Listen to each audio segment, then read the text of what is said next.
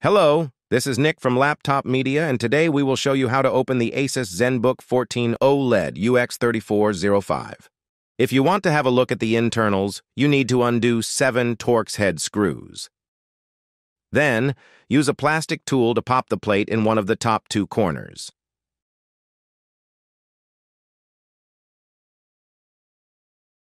After that, start prying the sides and then work your way around the front and the back.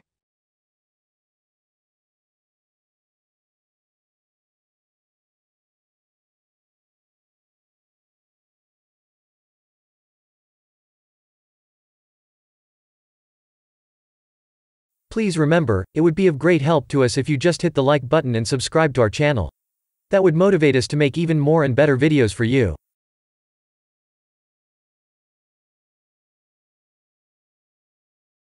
This notebook has a 75 watt-hour battery. To take it out, unplug the connector from the main board and undo the 5 Phillips head screws that keep the unit fixed to the chassis. The capacity is enough for 25 hours of web browsing or 14 hours and 17 minutes of video playback. The result is astonishing. To achieve that, you have to apply the balanced preset in the Windows Power and Battery menu. Apply the standard fan mode, turn off noise canceling completely, and use the dynamic refresh rate option in My ASUS app.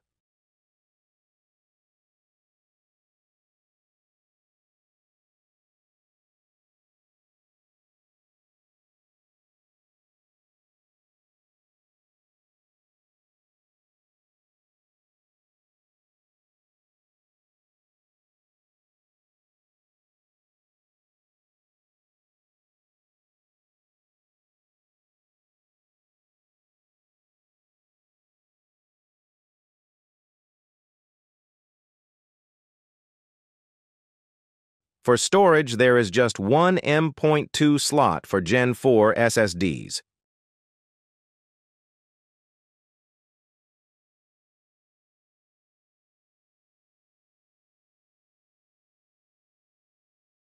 Sadly, the memory is soldered, but at least you get up to 32 gigabytes of LPDDR5X, 5600 MHz RAM that works in dual-channel mode, which sounds future-proof.